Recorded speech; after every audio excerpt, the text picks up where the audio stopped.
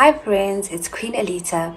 I'm going to be sharing a word with you guys today based on what God has been speaking to me about lately. It's just been really strong on my heart.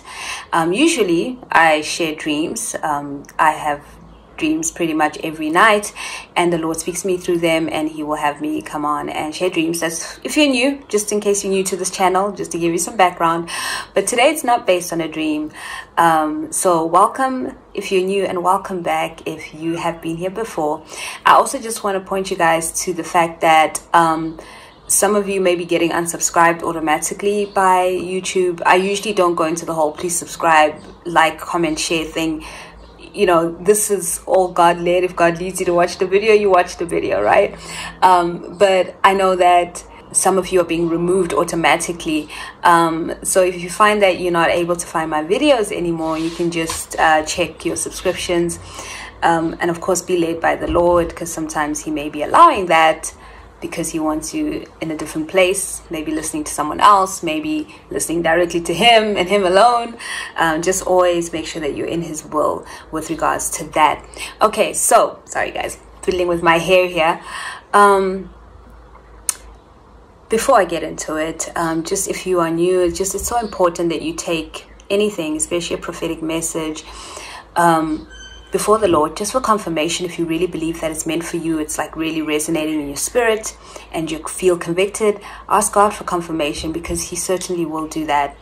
It's so important that you have your own relationship with him. That's the main thing. You know, you need to be able to hear from him for yourself and not only through other people all the time. And for some of you, this word is confirmation of what God has already spoken to you about.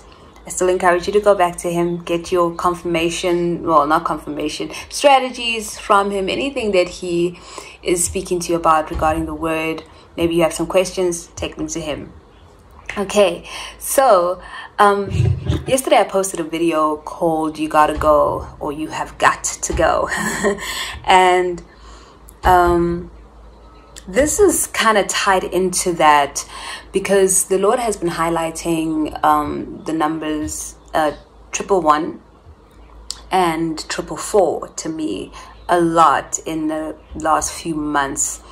And the 444, you know, I know what God is speaking to me about. You know, it's about movement. It's about being where he wants us to be, where you're going to make an impact. But let me just start from the beginning so I can get to that. So I'm just looking at my notes. So I just want to start with the number 11, right? Because like I said, I've been seeing 111s, but I'm going to start with 11 because that's kind of where the foundation of this 111 is. So the number 11 normally represents just being out of, it's just disorder, right? And chaos. It can also represent transition. So what the Lord was showing me is that some of you have been out of order. You've been out of God's order, and not in a way that that you've been sinning and living a life that is not pleasing to him. No, but there's a path, there's a place that the Lord needs to get you to, your promised land, but you've had to go through wilderness, and so therefore you were taken out of order. You would have gone directly there, but you had to be taken out of that order in order for God to refine you. So God allowed you to be out of the plan to move forward into your promised land so that he could refine you, because he knows, and we know this, that there's certain things that we cannot take to the promised land. We gotta remove some things that we picked up in Egypt, right? And undo certain ways of thinking, certain ways of being. So he's allowed you to be out of his divine order for your life, just so he could refine you. He used whatever the enemy was trying to do in your life to derail you, to refine you. You know, the word says that God makes everything work together for our good. So even as the enemy is attacking and he's doing certain things in your life that feel like they're derailing you from God's plan, that feel like they're causing delays, God is using that. You know, nothing happens without going through God. Everything that happens is God filtered. Nothing gets past him. So if you find yourself in really intense circumstances, and you know that you are consecrated to the Lord, or you know you're on the right path, there's certain things that God is trying to do, and it helps if you get on board with him quickly, because it could prolong your process. Just like the Israelites in the wilderness, you know, most of them ended up just dying in the wilderness because they just weren't getting on board. But if you get on board, you get out of that wilderness quicker. So That's the 11 in this message. And then now we add another 1 to it, and we've got 111. And what the Lord revealed to me, he actually brought to my mind the meaning of the number 3, which is divine fullness and perfection. And then he spoke to me and he said, that's 3 ones, and 3 being the main components of that. You are coming to the end, or you are at the end of that place where you've been out of order. And God is going to set you back on the path towards your promised land. And that's where the number 4 comes in. 4 is either a door, an open door. So God is going to open a door for you to be able to get back on that path. It also represents the earth and material creation. So then I start to think of direction, you know, the earth, like which direction do I go? North, south, east, west. Then God is going to bring direction. And of course, inheritance, of course, inheriting the earth. So inheriting your promised land. This always just makes me smile, just the way the numbers just fall together. And that 444 for me is also a completion. It's like this reinforcement of God is definitely doing this. It's established. It is the fullness of time for this to happen has come. So whenever I see numbers and 3s, I always get the sense of the fullness of a thing, because the number 3 is divine fullness and perfection, right? And remember that also the number 3 is not only divine fullness and perfection, full stop. It's related to elevation, to promotion. So that's why it's important that you understand God is getting you back on your path to your promised land, because there you will be promoted, there you will be elevated. That's why, just like yesterday's word, I had said, you know, a prophet is without honor in their own hometown. Some of you have to physically go where God has told you to go, because that's where you will get the honor. That's where he wants to lift you up and exalt you and elevate you and promote you, right? You will not get that in your hometown. And then for some of you, it's a spiritual direction that he's trying to give you. You have to shift. There's a move. There's a spiritual mindset shift that you have to do. May not be physical, but it's that shift that you have to make and go in the direction that God wants you to go in on a spiritual level, is what I mean. And then the Lord gave me Joshua 1 verse 1 to 9 to read to you guys today. It's a lovely part of scripture, and this is right after Moses died, right? So after the death of Moses, the servant of the Lord, let me read that properly. After the death of Moses, the servant of the Lord said to Joshua, son of Nun, Moses' aide, Moses, my servant, is dead. Now then, you and all these people get ready to cross the Jordan River into the land I am about to give to them, to the Israelites. I will give you every place where you set your foot, as I promised Moses.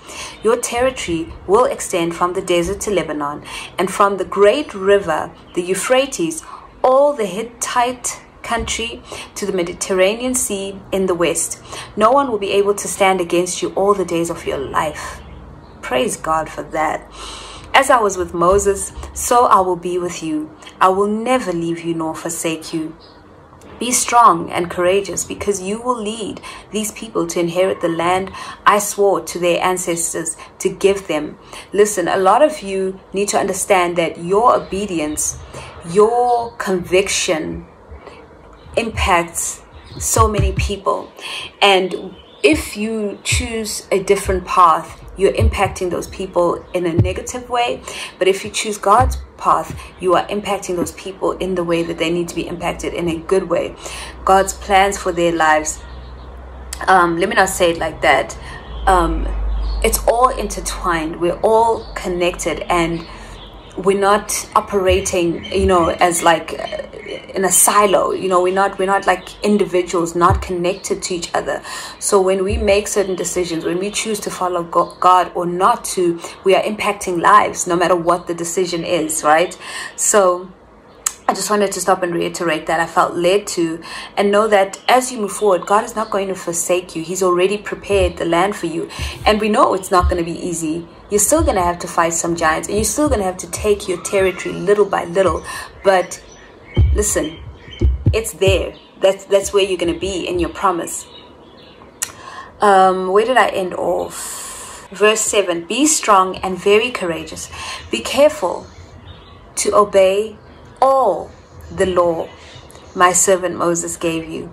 Do not turn from it to the right or to the left, that you may be successful wherever you go. Excuse me. Keep this book of the law always on your lips. Meditate on it day and night, so that you may be careful to do everything written in it. Then you will be prosperous and successful. The word of the Lord is important. We have to live in such a way that God's word is seen in our actions, in how we live our life. We cannot one day be convicted in God's word and then the next day act differently, act in opposition to that. This is what God is saying to you. You got to meditate on it day and night. You got to let this thing just be a part of you. Keep this book of the law always on your lips, right? This means that it's always on your mind, because for it to come out of your lips, it always has to be on your mind, in your mind, and you have to live it out, right? Verse 9 says, have I not commanded you? Be strong and courageous. Do not be afraid. Do not be discouraged, for the Lord your God will be with you wherever you go. Some of you may be experiencing a little bit of fear or a lot of fear, because there's comforts that we experience in this life, and you know, the comforts that I'm referring to are very they have no substance, because they're not of God. They're worldly comforts. It's, if I stay in this space, at least I have this. I have a roof over my head. I have this. If I go where God is telling me to go, I don't know what's going to happen. You know, there may be so much uncertainty. And maybe other things may be causing you to be afraid. And the Lord just wants to set you free from that fear. He wants you to go forth and be great and do the things that you were created to do. Don't allow the devil to hold you back. I hear the Lord saying, do not allow him to hold you back any longer. Your time to move into your promise is here. Grab a hold of it. And like I said, this word is not for everyone. It's for whoever is at this point that I just spoke about in this video. So take it to the Lord if you believe it's for you. And friends, that is the word for today. I really pray that it's blessed whoever it was meant for. I will see you guys in the next video. Always remember that God is a good Father. He loves you so much, because you, my friend, are so deeply special to Him. Your Majesty.